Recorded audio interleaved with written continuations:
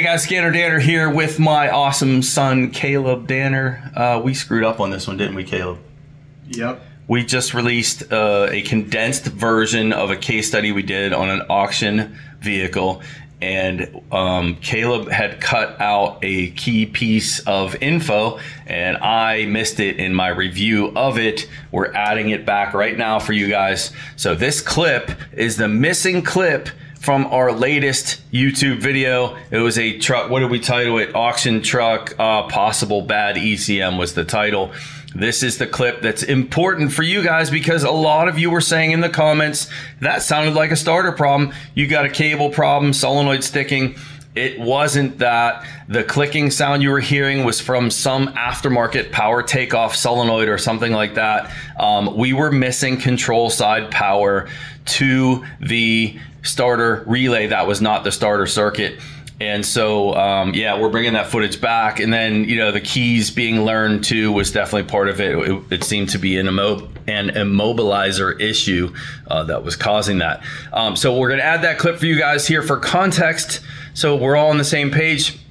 And if you want to watch the full-length version in its entirety, it's on my website, ScannerDanner.com. It's on ScannerDanner Premium. We're also in that full-length version, go in a little bit more in depth with the wiring, and then also talk about the Topdon Phoenix Max, the scan tool we're using a little bit more. That is on there too. But we felt it was important for you guys to have this piece that should have not been cut out in our condensed version on YouTube. So if I didn't say that before, full-length version on Premium, condensed version on YouTube, and we missed this clip.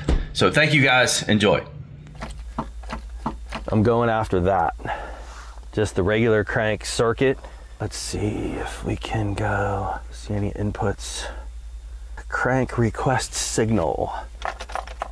It says yes. Engine control ignition relay command.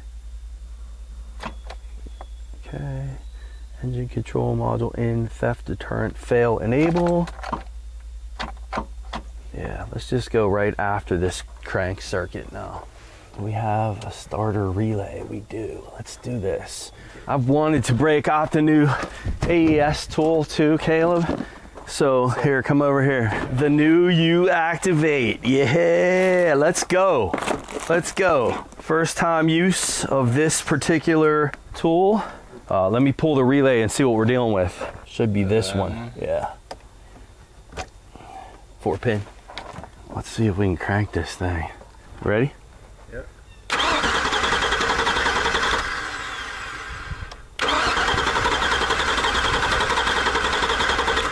All right, so I can crank it. It won't start, meaning that there's multiple issues here. So what I want to do next is load side, control side stuff, because I know load side works. My control side's 85 and 86, so that light should light whenever I crank it. Tell me if it does. No? Okay, so the fact that the ECM is not activating that relay is a problem. Now, being able to use this to crank, is that verifying that those circuits are good? No, just load side. All that does is tell me that our load side contacts, which are 30 and 87, and the feeds to the load side of the relay and the feeds down to the starter, all of that is good. The issue is control side. The control side. The engine computer is not allowing or cranking this starter relay. I didn't hear the fuel pump run either, which is a concern as well, but we can stay focused on the starter relay.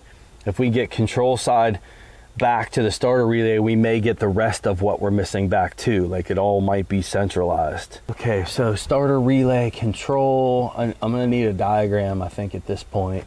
Let me grab a test light first. Okay, so control. Okay, I got no power on 85 and 86, on either 85 or 86. Let's switch polarity now. See if this is ground side switched or not. So that's got to ground all the time. So then that means it's going to be power side switched then on that side. And I have nothing. Okay, starting. So 85 and 86.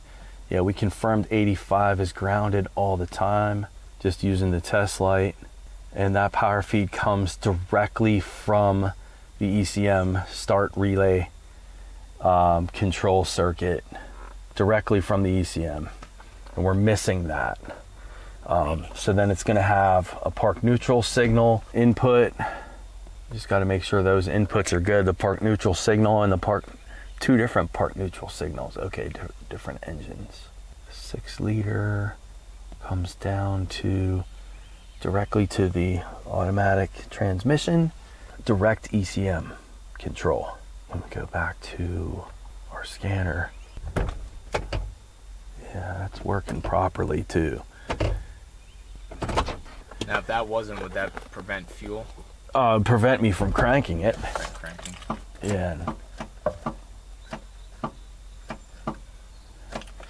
And that signal comes directly from the ECM, and it's not. Let's see what kind of special functions this allows me. Probably not going to have a starter relay. Nice. We have a bidirectional control. Let's go out and see if that lights that light. So it should, when I hit... What light am I looking at? This test light right here. Just the test light. Okay. Yeah, that's the load side or control side power feed. It comes from the ECM. Starter relay control, pressing on. There you go. There you go. All right, so the computer can control it. Can you hit the key in the crank position for me, Keith? Yeah, go ahead. Yeah, it's not. Okay.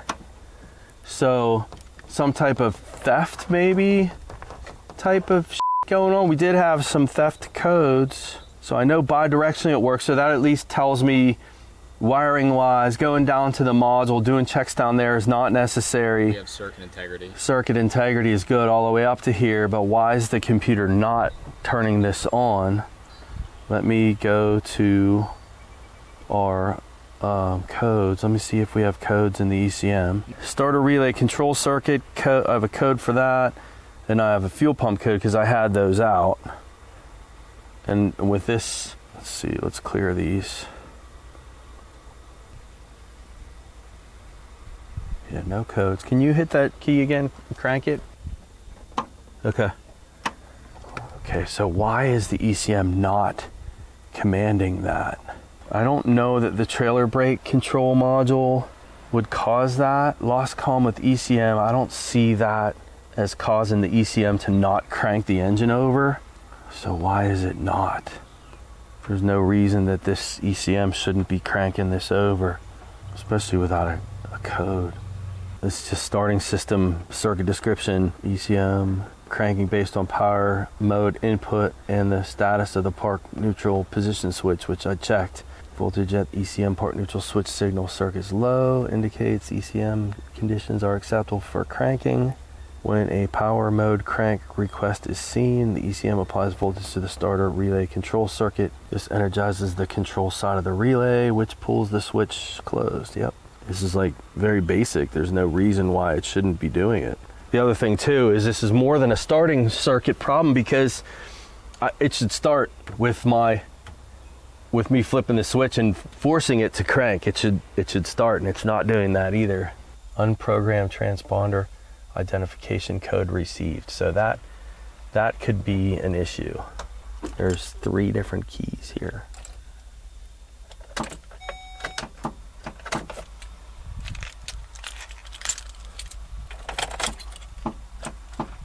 Oh, there's 4 different keys here, and they all turn it.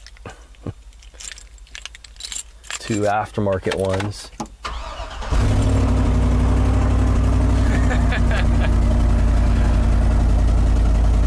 One key works, 3 of them don't.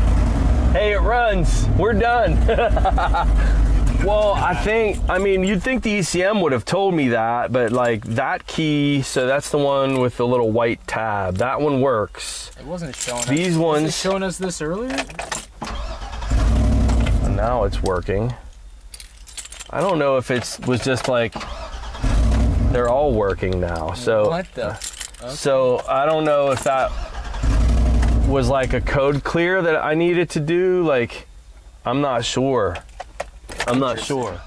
Hey, one last piece that I want to mention. My friend Keith, who is a former student. A lot of you guys were like, how does a former student of yours not able to do this? And so what you guys don't know, and I didn't include really at all, is Keith is not in this field. He is a military guy. Took advantage of the GI Bill coming through Rosedale, learned his fundamentals so he can work on his car and other people's cars. And honestly, he was an automatic transmission guy. That was his specialty. So he never looked at it. I think he scanned it as a basic code reader, scanned it, no column with the ECM, and that was it. So that was the extent of him looking at it, because it's his boss's truck for this company that he's working for. And yeah, so props to my friend Keith. He's a great friend, and I just wanted to address that because a lot of you guys were kind of getting on him about not being able to do that, and that just wasn't fair. So everybody has a different path. Everybody's got a different bent, and there's no wrong way to do this thing we call life, right? Pay your bills, have food on your table, roof over your head. Who cares about the rest, right? All right, guys. Thank you.